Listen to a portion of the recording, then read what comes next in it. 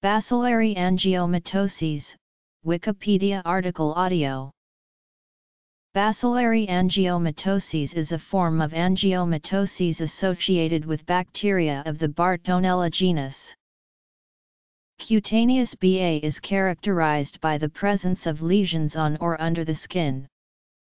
Appearing in numbers from 1 to hundreds, these lesions may take several forms.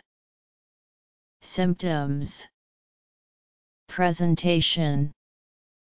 While cutaneous BA is the most common form, it can also affect several other parts of the body, such as the brain, bone marrow, lymph nodes, gastrointestinal tract, respiratory tract, spleen, and liver.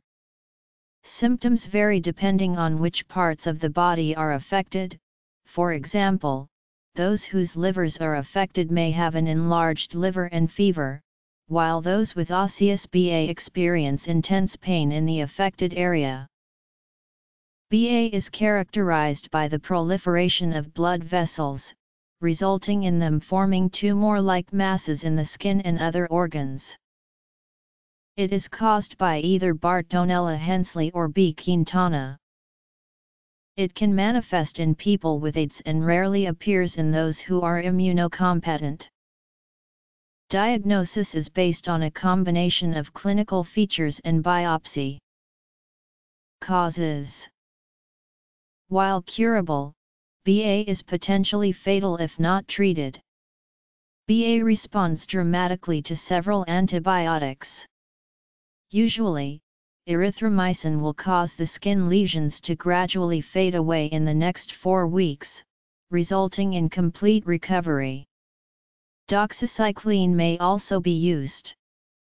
However, if the infection does not respond to either of these, the medication is usually changed to tetracycline. If the infection is serious, then a bactericidal medication may be coupled with the antibiotics.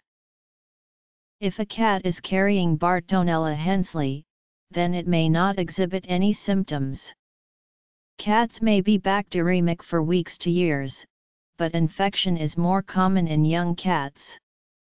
Transmission to humans is thought to occur via flea feces inoculated into a cat scratch or bite, and transmission between cats occurs only in the presence of fleas.